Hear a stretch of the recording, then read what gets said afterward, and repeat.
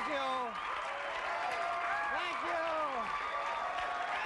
Thank you very much. Thank you very much. Well, it's just been such an exciting week, and it's just an exciting time in politics these days with all the outsiders jumping in to shake up the system. You all know that H. Ross Perot is threatening to run for president.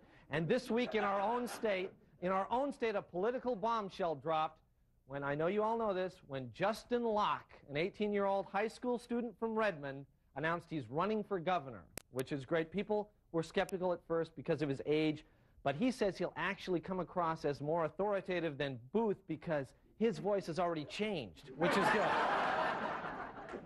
And the other big plus he's got going for him is that no one can accuse him of smoking dope in college yet, which is good. Although, apparently there's a problem with the campaign, though, because the guy that he's chosen to be lieutenant governor can't find anyone to take over his paper route, which is a big problem. Although Governor Justin, I really like the ring to that. I suppose that if Justin gets elected, we'll be seeing a new look around the governor's mansion coordinated by first girlfriend Heather or something like that. But I tell you that here at Almost Live, we are right behind Justin's campaign, and when you see his proposed policies, I think you will be too. For example, all legislative sessions will begin with the phrase, "Yo, Justin!" Department of Transportation will be headed up by Jason, who's got that really cool RX-7. They're going to replace the picture of George Washington on the state flag with that girl from the Warrant video. All right. You got a few votes right here in the studio already, Justin. Okay, on Saturday nights, the Capitol Rotunda hosts Laser Depeche Mode. The recently passed lyric law will be repealed, and everyone who voted for it will be pantsed on live TV.